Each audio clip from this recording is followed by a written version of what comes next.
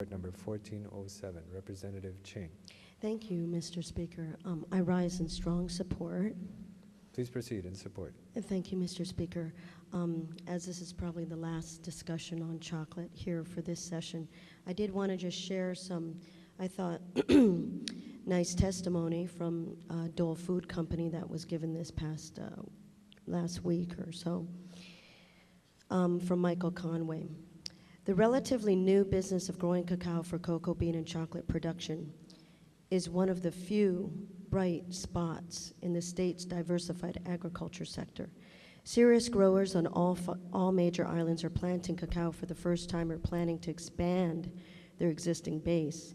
And the reason for this is the growing recognition, unique quality, taste of the only bean-to-bar chocolate produced in the United States of America. And while Hawaii's cacao industry is regarded as small at the present time, it is picking up momentum due to the growing interest among chocolate manufacturers, chefs, and entrepreneurs.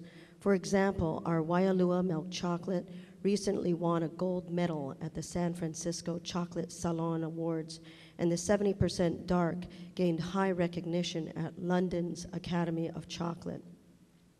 Chef Alan Wong, a strong advocate of locally grown products, included Hawaiian-grown chocolate at the White House Congressional Picnic in 2010 and also last month at the James Beard Culinary Academy.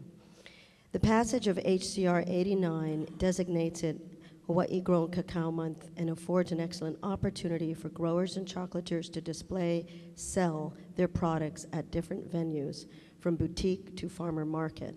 And the month's festivities culminated this past year with the first ever Hawaii Chocolate Festival at Dole, which indeed was a resounding success and will become an annual event.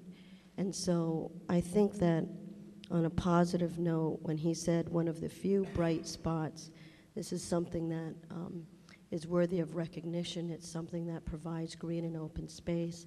In the upcoming APEC, it's something that we can export and get investors for. I'm hoping that this will be a win-win-win. Green and open space, revenue for our people, even science jobs for our young students, and help for our economy. Thank you. Thank you very much.